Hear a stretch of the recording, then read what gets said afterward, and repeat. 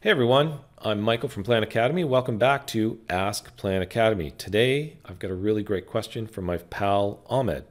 He says, "Hey Michael, please help me understand the difference between these bars on the Primavera P6 Gantt chart.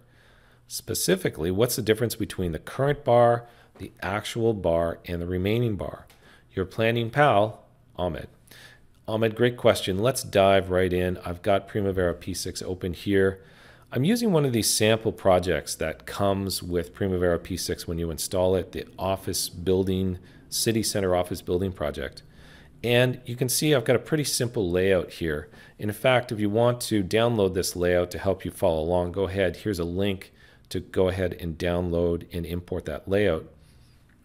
Now, if we have a look at the Gantt chart, you can see I've got some different colors, and those colors represent the different bars. I've got some blue, I've got some green, and I've got some red.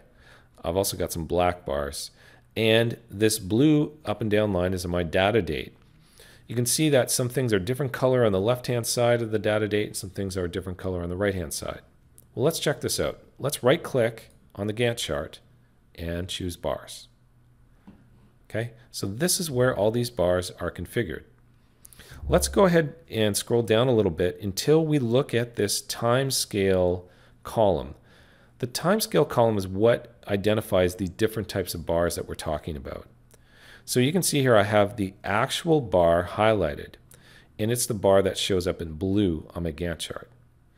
Okay, so the actual bar shows progress.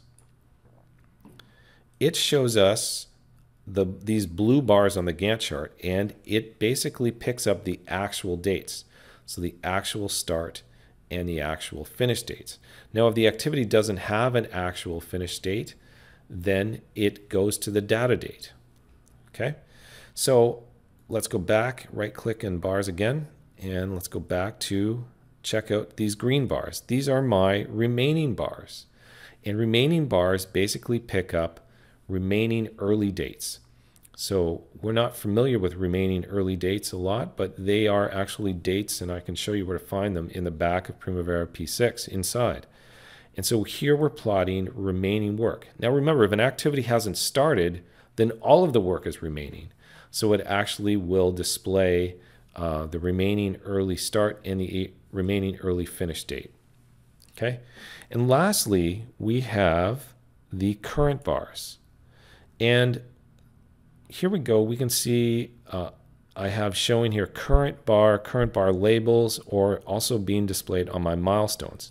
So the current bars pick up information from the standard start and finish columns. These are the columns that I'll show you right back here on the back side of the screen, start and finish. Okay. Now, current bars in this case are just being used for labels. And labels are the text that we display on the screen.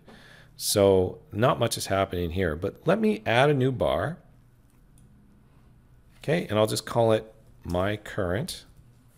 And I'll set it to current bar, and we'll set it for all activities. And let's just make it a wacky color. Okay, let's make it pink just so we can have it be visibly displayed. And what I'm going to do is I'm going to set it on row 2. Now, there's different rows with bars. The bars are actually stacked on top of each other, so that sometimes you can have bars underneath other bars. So if I put it on row 2, we'll visibly see it. And if I go ahead and click OK, you'll see what the current bar does. The current bar just takes the start and the finish date and plots a bar based on that start and finish date. So there you have it, Ahmed. That's a brief overview of some of the bars, the most important bars anyways in Primavera P6. It's the actual bar, the remaining bar, and the current bar. Thanks for the great question. I'll see you in the next Ask Plan Academy video.